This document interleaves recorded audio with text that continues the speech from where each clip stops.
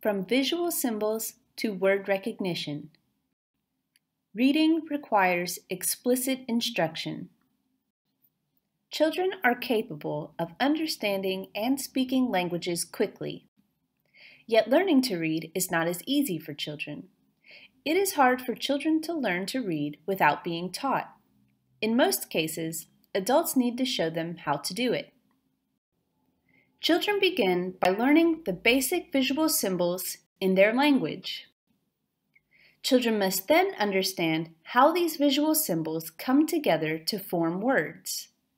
Learning to read words on a page is called word recognition. There are two levels to this kind of understanding.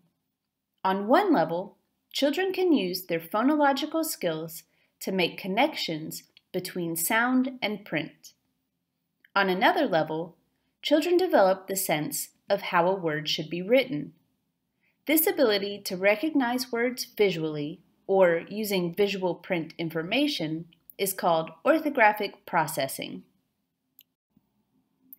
Both phonological skills and orthographic processing are important for children to read and write words. How can you help them develop these skills? It is important to adjust your techniques to match children's skills. You know what will help children partly based on your own experiences. It is also important to pay attention to what is suitable to your script. Here are some examples of techniques used to help children to read and to write. Making sound-print connections, phonics. Phonics basically means that the symbol-sound correspondences are learned systematically. This could be at the syllable or phoneme level. Korean Hangul, aksharas, and Chinese characters are probably all learned more at the syllable than the phoneme level. Some other languages may emphasize the phoneme level. For example, in many African languages, such as Chinyanja, the relationships between letters and sounds are consistent, so awareness of phoneme sounds is important. In English, the phoneme level is important, but so is the syllable level, and other units such as the rhyme unit. For example, we memorize ought as in brought, sought, and fought. You will learn more about different levels of phonological awareness, syllable, onset rhyme, and phoneme in Module 3. To become a good reader, it is important to know the basic rules of phonics in your writing system. Rules are helpful because children can be taught how reading in their language works some or most of the time. It is better to teach rules even if these rules don't apply all the time. When children know the rules, they don't have to memorize how to read each word correctly. For example, the letter P usually makes the P sound. This could help children to learn to read English words such as pat, pitch, and flap. Children who are taught phonics are better readers and spellers. When children know the rules, they can remember more. In many scripts and languages, there are also exceptions. An exception word does not fit the rules. In English, pint and no are exception words. Once children know some rules, they can learn the exceptions too. Teach the symbol-sound correspondences that are easiest first. This will help children to feel confident and remember more early. Making visual print connections, orthographic processing. How do you know if a word looks right? Even very young children can sometimes spot when words look like they could be written in their language or script. In experiments, a child asked to pick which word is more word-like tends to select the one that fits the rules of her language more than 50% of the time. For example, given a choice between these two, a child is more likely to pick gelatere as a possible real word. Why? In English, SS cannot begin a word. Even if we know the rules of a language, we cannot rely on symbol-sound associations only. In English, we learn the rhyme segment ought as in brought, sought, or fought. If we only used symbol sound associations, we would pronounce ought in different ways. It looks like augaht. Furthermore, we would spell words incorrectly. Wednesday with a Z seems like a better way to spell Wednesday, and pneumonia without a P is better than pneumonia. The word for an ancient Egyptian king, a pharaoh, should be spelled F-A-I-R-O, but it is not. This is why orthographic processing skills are also important for reading and writing. There are many ways that children can practice their orthographic skills to remember what words look like visually. Here are just some of them. Memorization can be used to learn letters or other visual symbols, as well as characters or words. Find fun ways to memorize. One way to memorize is to use flashcards. In figures 1, 2, and 3, words are paired with pictures. This helps children with sound and meaning. Visualization. Children can read and write words when adults give them clues about the shapes of letters. A Spanish adult could say that the letter M looks like two mountains put together. Visualization is a very common teaching method in Chinese. Some Chinese characters were created to look like some things in real life. An adult can give children clues about the shape of the word mountain by showing pictures of a mountain. Both this character and M can remind us of mountains through visualization. Copying. Adults help children to write by giving them examples to copy.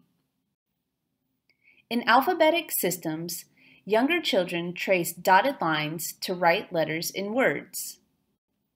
In Chinese, there are thousands of characters.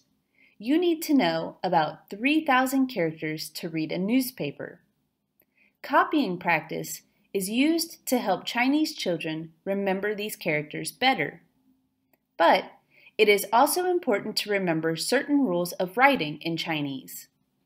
Younger Chinese children are often asked to copy or trace words in a specific stroke order. Numbers indicate which step the line or curve is written in. Stroke order is an important aspect of education in this writing system. Children can also copy just by using their finger. Use your finger to write a grapheme on the table. Then ask the child to do the same. In this case, they will not see the grapheme after you write it. They have to remember what you did. Copying is important everywhere, but especially in China, India, and elsewhere where the writing system is very visually complicated. Activities that focus on word spelling. A focus on the spelling of words is important to develop word recognition. One way is looking at homophones and asking children to pick the right one. For example, ask them this question: what is the opposite of yes? Is it no or no? Children need to know how the word is written in order to answer this correctly. Dictation tests are traditional ways of practicing spelling. Ask children to write down the words you read to them in a sentence. This helps them to recall how to write them. But be careful. One thing that teachers should not do is to provide a mix of real and false versions of the same word and ask the child to pick the correct one. An example would be the following. Select the correct spelling of this word, and then provide 3 spellings of the word, with only one that is correct. The problem with this sort of exercise is that it confuses everyone. You should try only to give the child the correct models of words so that he or she does not confuse them. A great way to make writing fun is to ask children to write with different materials. They might like to write with chalk, a new pen, crayons, or with paint. You can also ask them to write in the sand or on another child's back.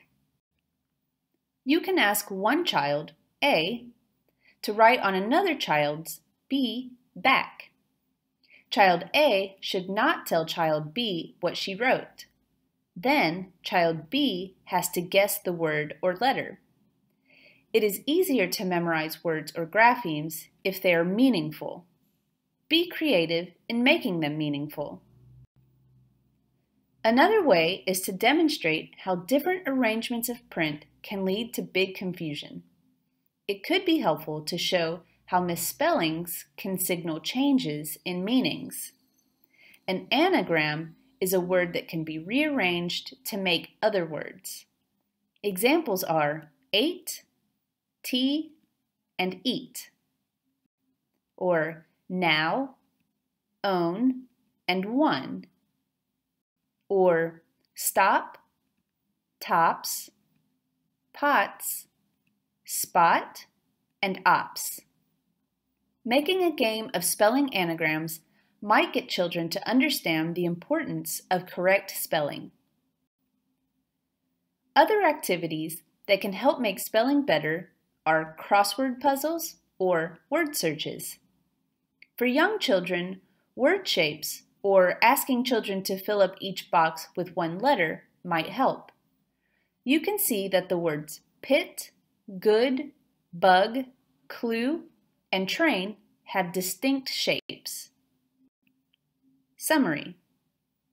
There are many ways to help children to read and to write. One way is to help them develop symbol-sound or sound-print connections. Another way is by developing children's orthographic or visual print skills. Both are important skills for children to master. Phonics, memorization, visualization, copying, and spelling-focused activities are useful teaching techniques. Some techniques are better than others in different situations. Always pay attention to what is helpful for children at their age and their level of reading skills.